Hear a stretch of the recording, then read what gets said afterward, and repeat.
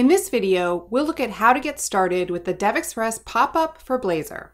The Popup component allows you to display a modal window that overlays the current view.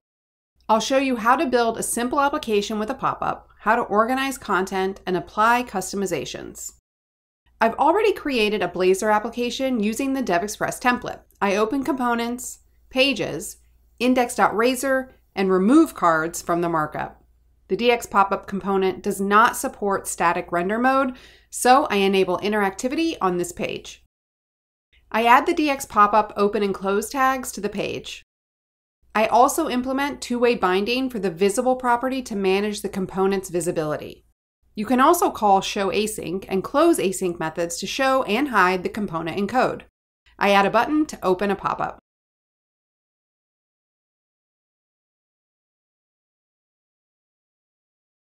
I run the application and click the button. The pop-up window opens. If you open DevTools and inspect the page, you can see that the component's markup is placed directly in the page's body. This behavior allows the pop-up to be displayed. Please note this when you write custom CSS rules. Our pop-up does not have any content yet, so let's add it. If you want to show textual content only, use header text, body text, and footer text properties. I'll add text for the component's header. For other content types, use templates. If you want to keep predefined spacings, use header content template, body content template, and footer content template. If you want to substitute entire render fragments, use header template, body template, and footer template. I use the body content template to add a form layout component to the pop-up window. To avoid conflicts between two components with render fragments, I add the context parameter to the body content template. Then I add the footer content template to add the OK button. The button's click handler uses the close callback property to close the pop-up. The footer is not visible by default. That is why I set the show footer property to true. I also specify the show close button property to hide the default close button. You can also generate pop-up content dynamically. To do this, you need to implement a service. Visit our GitHub repository for an example. You will find the link in the description.